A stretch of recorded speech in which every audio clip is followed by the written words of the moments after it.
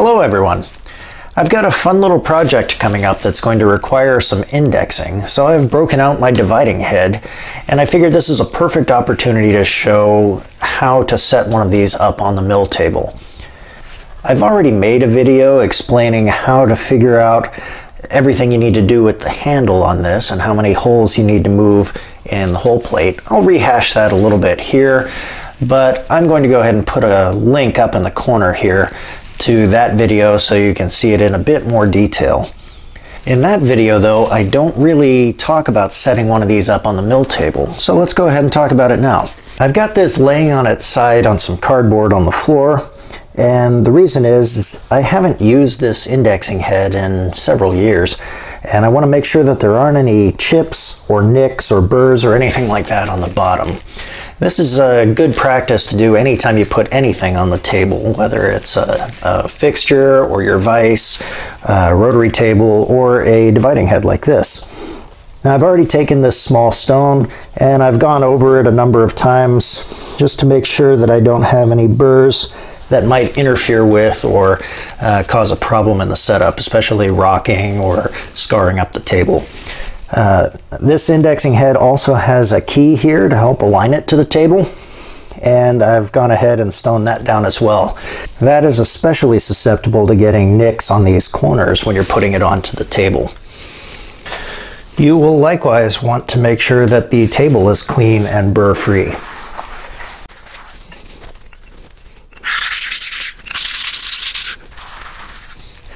I've also gone ahead and lowered the mill table as far down as it'll possibly go, because that way I don't have to lift the dividing head as high.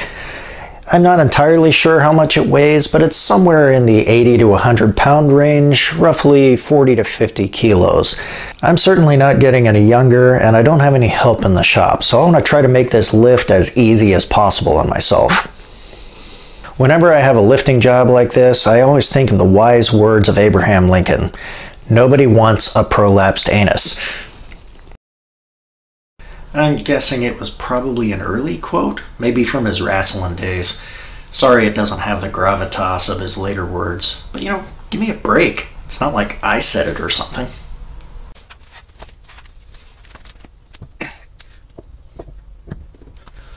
Whew. I'll be okay. I'm just gonna walk off screen and tuck my colon back into my body. It's always a good idea to have the T-nuts roughly in place before you put this on there. Don't ask how I know. Most of the time, dividing heads really don't have a lot of clearance, so even the shortest set of studs in the clamp set is a little bit too tall. It sticks up another inch or 25 millimeters above this. So I'm using some all thread just to try to keep it as low profile as possible. And then I like to have the hardened washer in there as well as the flange nut. The last time I used this dividing head, I needed it angled so I could drill a couple of angled holes in the end of a piece. Now I don't need that now. I want the part to be nice and flat and parallel to the table. So I'm going to go ahead and fix that now. There are 4 large nuts on the back side here that allow you to pivot the entire head. And that's pretty common. Of course, depending on what dividing head you've got, the pivoting mechanism will be a little bit different perhaps, but this seems to be a pretty common arrangement. Here they are, and as you can see, they are some pretty big boys. I've already loosened them off camera, so you can't see how much of a limp I am, but I'm just gonna loosen these guys up completely so that this will pivot freely.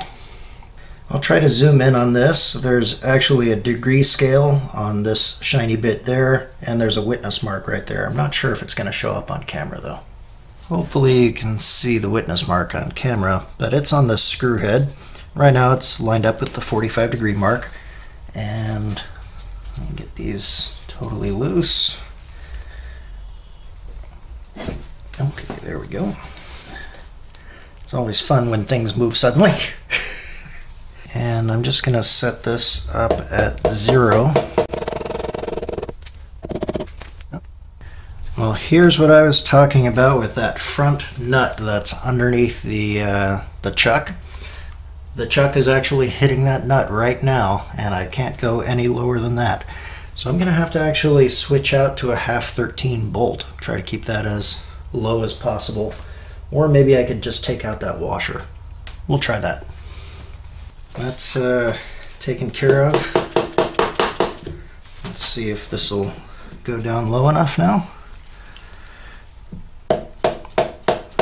I think taking out that washer probably gave me the extra degree I needed. And yeah, that looks pretty good. I'll just tighten up my nuts on the back.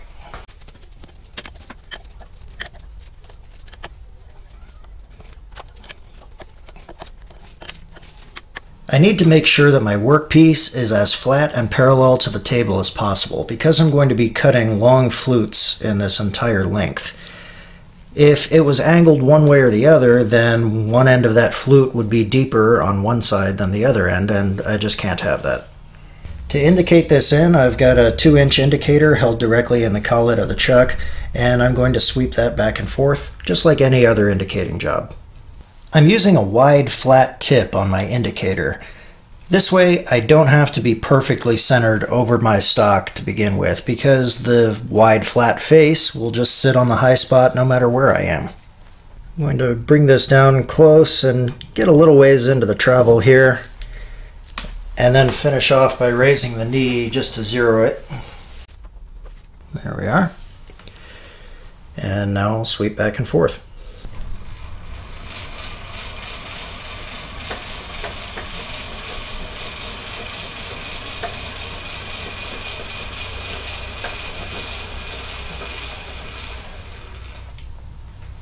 You can see that I'm actually about 40 thousandths of an inch, over a millimeter lower on this end, meaning that if I were to touch off and start cutting over here, this end would be considerably deeper. I've loosened up the nuts on the backside of the dividing head again, and I've raised the chuck so that it's definitely too high. Not by much, maybe half a degree or so, but that gives me a lot of control because I can finesse downward with my dead blow hammer, whereas I can't really get underneath it and swing. Of course, since I've moved it, I've got to come back over here, re-zero, and sweep across again in order to see how far off I am.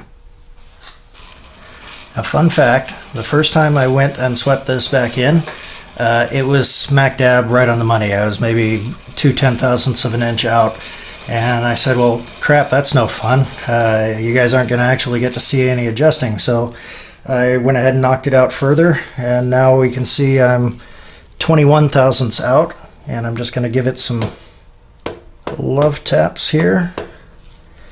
I'm not going to go all the way to zero because this thing is actually pivoting way back here by where the nuts are, so I'm lowering both sides at the same time. I want to sneak up on this so I don't have to restart.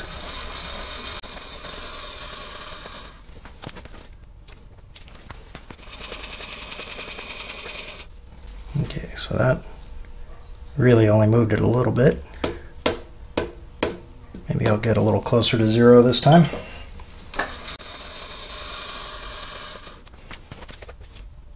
I'm just raising the knee up in order to re-zero this.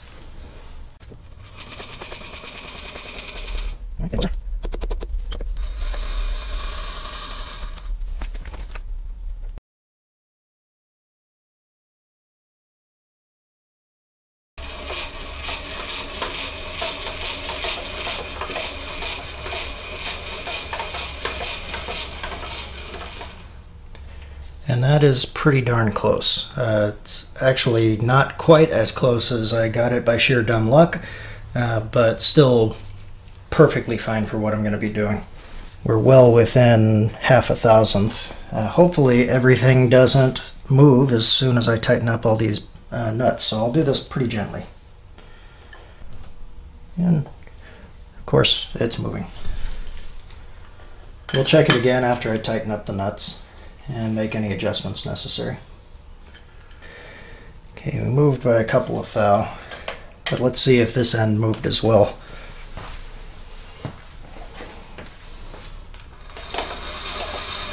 If it's still nice and straight across the entire length, then I'm going to be happy with that. And it looks like we're still within a thou. Sweep back across and make sure. We're less than a thousandth out, and for what this is going to be, I think that's going to be totally fine, and it's certainly way better than an entire millimeter. Now that I've got the top swept in, ideally I would do the side as well, but I've got that key on the bottom of the dividing head, and I'm not going to be able to really adjust it at all. It fits very snugly into the T-slot. So I'm going to go ahead and leave it where it is. The next thing is going to be getting this set up so that I can get the proper number of divisions. For this part, I'm going to be putting 11 longitudinal flutes around the circumference of this bar. That means that I need to figure out what I need to do as far as complete turns of this handle and partial turns using the whole plate. The video that I have up on dividing heads explains how to do that math, but in this case it's going to be a fraction of 40 over 11. 40 is the gear ratio of the dividing head, and 11 is the number of flutes that I want to cut, the number of features. Now that reduces down to 3 complete turns of this handle, and then 7/11ths of a turn. At the top of my hole plate here, I have all of the numbers of holes in each of these circles stamped into it, and you can see this one right there has 22 holes. Hopefully you can anyway.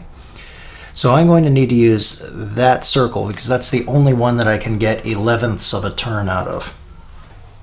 Choosing which circle you're in is pretty easy. On all dividing heads, you're going to have this pin, and it's being held in place on this one anyway with this nut. So when I loosen this, I'll be able to move the pin in this slot.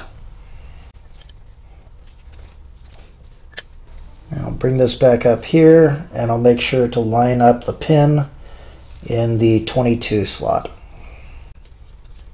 I'm just going to snug up the arm. I'm not going to go hog wild on that because I don't want to accidentally bend my pin. The last thing I have to set up are the sector arms, which are these brass arms here.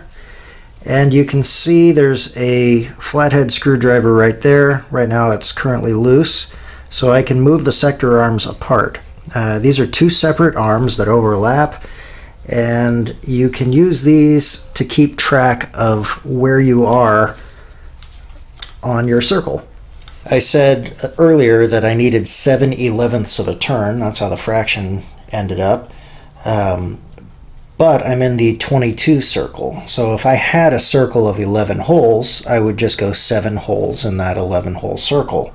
In this case, I'm in 22, so I would have to go 14 holes. When I count how many holes, I am not counting the hole that the pin is currently in. So I'm going to start at the next one clockwise to that. So 1, 2, 3, 4, 5, 6, 7, 8, 9, 10, 11, 12, 13, and 14. So that hole right there. I've moved my sector arm so that it's just past that 14th hole. And now I just need to tighten up this flathead screw, which is conveniently located right through the slot there. Of course, you could also just move the handle out of the way and get plenty of access to it. Now the sector arms can move as a unit. So in use, you'll have the sector arms up against your pin, and in my case, I will move 3 complete turns. There's 1, 2, and 3, and then I'll move up to that 14th hole. There we are. Then I move my sector arms and I take my next cut. The last thing I need to do for this setup is make sure that the stock is actually running true to the axis of rotation. And that's because this is a 3-jaw chuck and they never clamp in the same place twice, so I pretty much know that this is going to be out in some way, shape, or form. When I machined the back plate for this chuck, I made sure that the boss that intersects with the back of the chuck is a little bit looser than I would normally make it, and that way I can loosen up the bolts that hold the chuck on and bump it around a little bit. I'm going to dial this in exactly as I would a 4-jaw chuck. I've got it zeroed on this side, and I'm going to need to crank around to the other side to see where it lays. Then I'll split the difference. Since this is a 40-to-1 dividing head, I just need to crank it 20 times to get exactly 180 degrees away.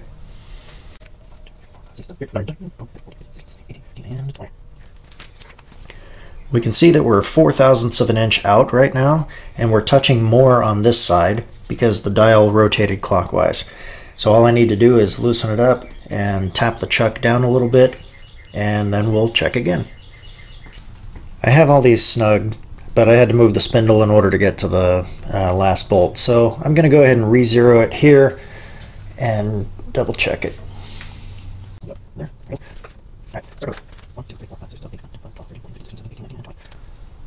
Okay, so this direction actually looks decent-ish. We're about maybe 7 or 8 thousandths out. Touching a little bit too much up here.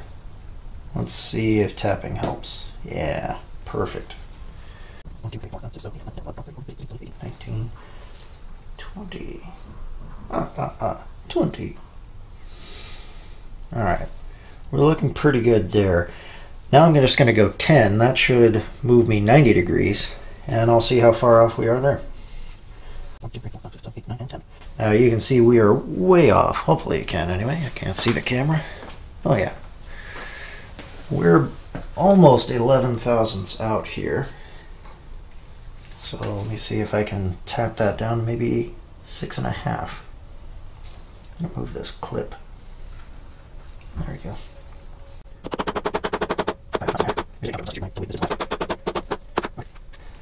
That seems to have done that. I'm going to re-zero and see how we're doing.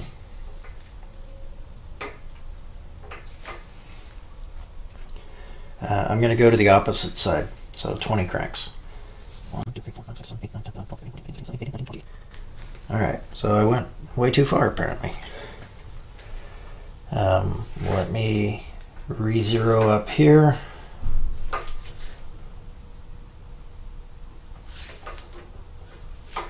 And crank back to the other side.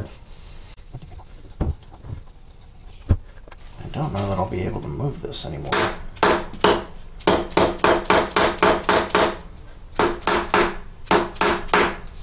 Yeah, that seems to be bolt bound now.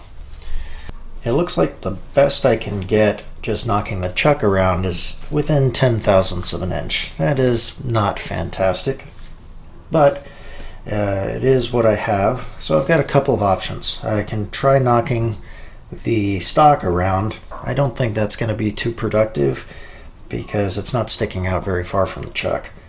The other option is just to kind of find where the midpoint is. In other words, maybe about 5 under where I am right now. 5, 6, 7, 8, 9, 10. So somewhere right around there.